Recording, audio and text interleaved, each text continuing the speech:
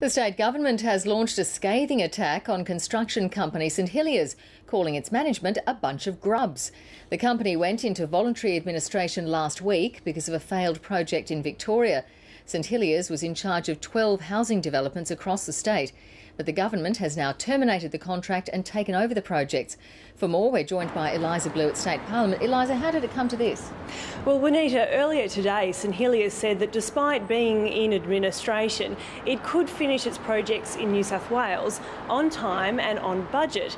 So the opposition asked the Minister, Greg Pearce, why he didn't follow the lead of his colleagues in Victoria and Queensland and strike a deal with the company so it could restart work. Here's a bit of what Greg Pearce had to say. We've got this St Hilliers group,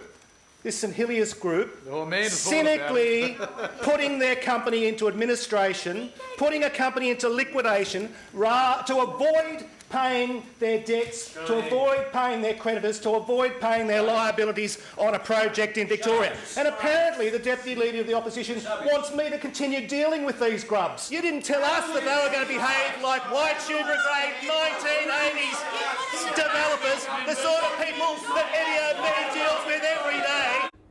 So what does all this mean for the subcontractors who've been working on the housing developments? Well, Juanita, we spoke to many this afternoon who feared they wouldn't be paid, but Greg Pearce says the government is now managing those contracts and will pay the bills and wants to use all the existing contractors to make sure that work is completed as soon as possible. Eliza Blue reporting there from State Parliament.